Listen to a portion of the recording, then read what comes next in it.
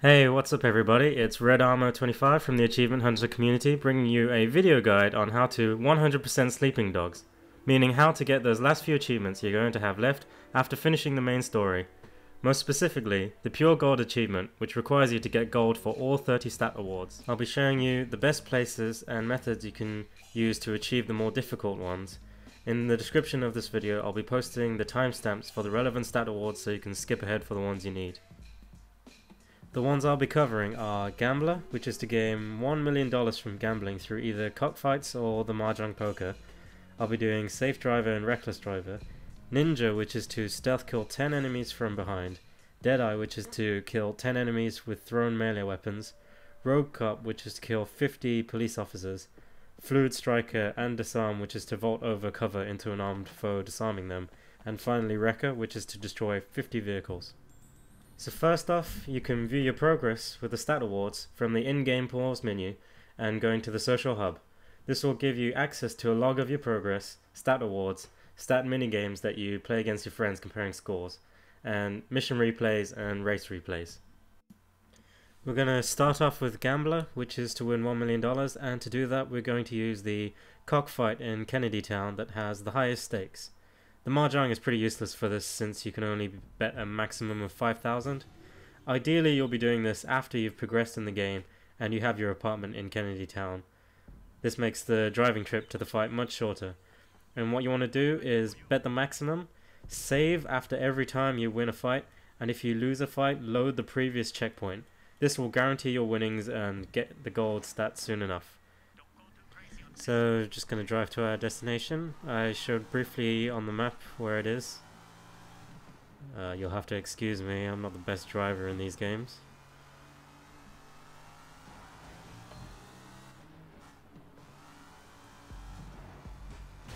Oops, sorry about that.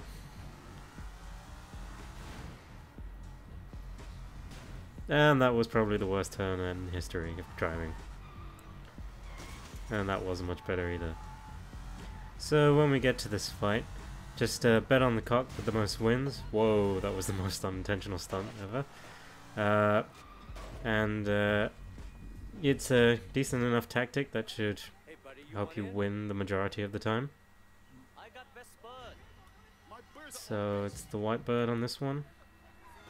God, I can't stand these two guys.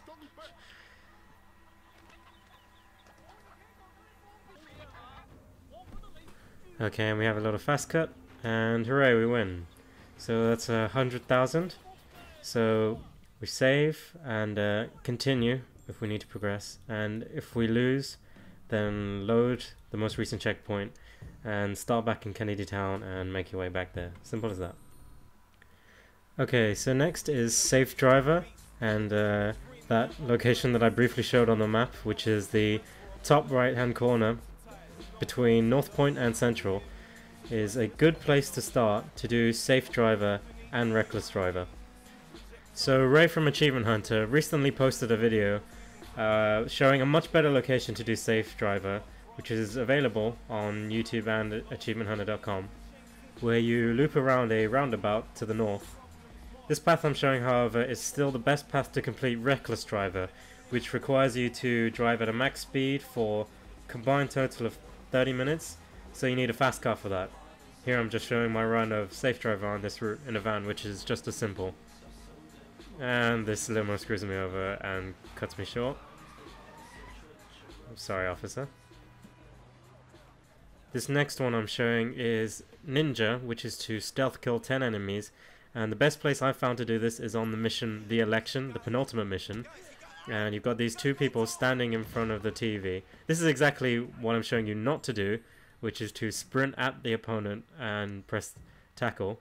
What you need to do is you need to tackle them from a standing start and press B twice, and that will insta-kill them. So here I try again. And that's much more successful. So you can just restart from checkpoint and do this 10 times and you'll get it very quickly. This next one I'm going to show you is Deadeye, which is to kill 10 enemies with thrown melee weapons. Right now I'm showing you the Disarm Tackle Triad upgrade, which will be very helpful in taking the melee weapon off armed enemies. So what you want to do is come to the combat training, where you go and return your jade statues. Here you can practice brawling with the 4 different classes of enemies. So you want to pick the armed thug. Bring it. And so the controls for this is when you're picking up a melee weapon, you use left trigger to aim and then right trigger to throw it. So here I tackle one guy, take his knife, run a safe distance, and lock on and throw and kill. Pick up his knife and repeat the process, and it's as simple as that. Just gotta do that 10 times and you can train with these guys. Ow. Okay, he's not letting me kill him. No, take this instead. Right, so you can do that. That's 3, and you need to get 10, so you can just do it 4 times and that will get you your gold. Right, next I'm gonna show you RogueCop, which requires you to kill 50 police officers. And one of the best places to do this is the police station, the location I just showed you, which is in Central. While I'm doing this, I just so happen to have brought a gun. Typically you won't have a gun when you're roaming, free roam. So just for argument's sake, I'm just gonna kill this guy without actually using my gun and take his instead. I'm randomly kicking in the air because I'm trying to stomp him on the ground, but it's not being very successful. So, get rid of the gun, try and tackle him, but he just throws me off, so I'm just going to kick him in the face. Okay. There we go. Thanks for the weapon. The officers respawn pretty quickly, and your police rating, called heat in this game, will go up quite fast as well.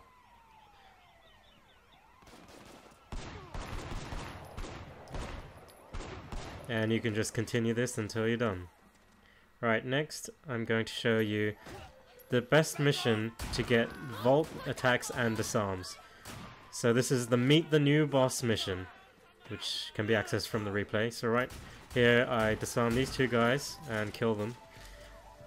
You can't really vault attack those guys because there isn't any cover. But here is why we choose this mission, is because of this bar area, which provides plenty of cover for the enemies, which you can jump back and forth over repeatedly. So here I'm just going to clear a few of the enemies out so that I don't get completely wasted when I jump out there. So I found this is the best place to farm them, because it has the best cover to vault over. You can also use missions like Intensive Care and the Election as well. So I just divert fire and then vault over these barrels. Got him. There's another guy over there. Oh, that was clumsy. Okay, and that's another one. The other stat award I also found that I was kind of lacking after finishing the campaign was blind fire, because I never blind fire when I play cover shooters, typically because I like to conserve ammo. So you can get a bit of that here as well.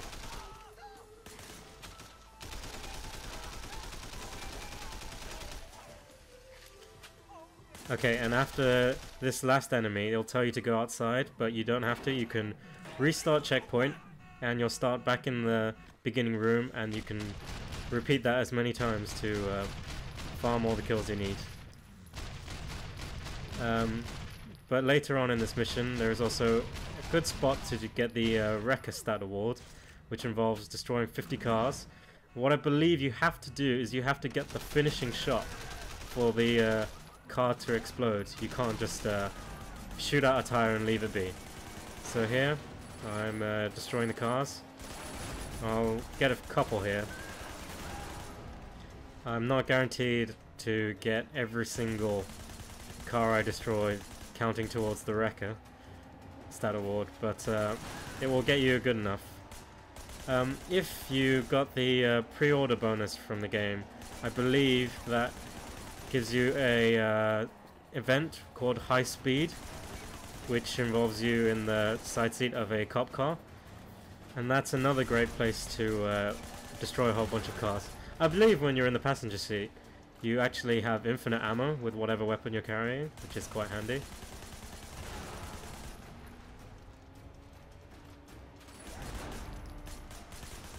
These cars are also great for the sniper stat award, which is to fire 50 bullets without missing, since the cars have a large area and you can keep whaling into them without missing. So yeah, that's pretty much it. A few extra tips, which is if you missed any mission-specific achievements like the fish slap achievement, you can just access the mission replay from the social hub in the start menu and replay the mission Club Bam Bam, I believe is the relevant one. The other achievement you might not have by the end of this game will be to complete all the events. You just have to know where they are, and there are maps available on achievementhunter.com under the Sleeping Dogs Xbox 360 forum. Another quick tip I can think of is if you're having trouble with the latter karaoke songs, trying to get 90% in all of those, one thing I've discovered much easier is rather than pushing the thumbstick halfway for those in-between notes you have to hit, you can push the thumbstick diagonally instead of halfway, which I found much easier to control. That should help you if you're having any difficulty. But otherwise, that's pretty much it. If you have any more questions or you need any more help trying to get 100% of the achievements in this game, just contact me via YouTube or give me a comment on my roosterteeth.com page, both of which the names are RedArmor25, all lowercase. But yeah, for more tips and tricks, please visit achievementhunter.com. Thanks for watching.